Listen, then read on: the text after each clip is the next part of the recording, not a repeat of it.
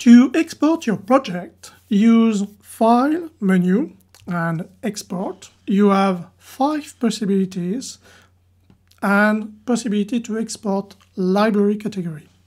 For the 3 first possibilities, EAnalysis use the size of the views inside the main window. Then before export to these formats, it's very important to decide which size you want. Of course, you can change size of views by change the size of window. You can also use Arrange menu and size of main view and then select between the 3 possibilities, or select Personalized to put exactly the size you want. After this, you can use Export menu to export in images. Then in this possibility, EAnalysis creates several images of your representation. It will export the whole representation. You can select between 3 image formats. You can change the quality, and you can change the step between each image.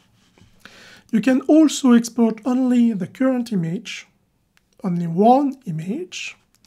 You can export the view as a movie, and you can change the size here, the quality, and the frame rate. This export format may take a long time to export. For example, if you change to maximal quality and 25 frames per second, it takes a long time. You can also export your project without media. For example, if you want to share your project without problem with copyright, you can use it. Then you have the possibility to put a message for a user like this. You can preview the message that the user will see. You can also export data of your representation, events, list of markers or list of blocks in your charts, and you can select which parameters you want to export. You have a lot of possibilities to add different parameters. Then you can select also which separator is used. You can add specific character before or after each line.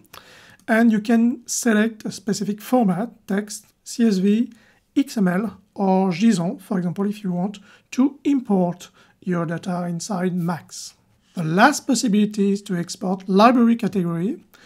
With this possibility, you can share your own events with other users.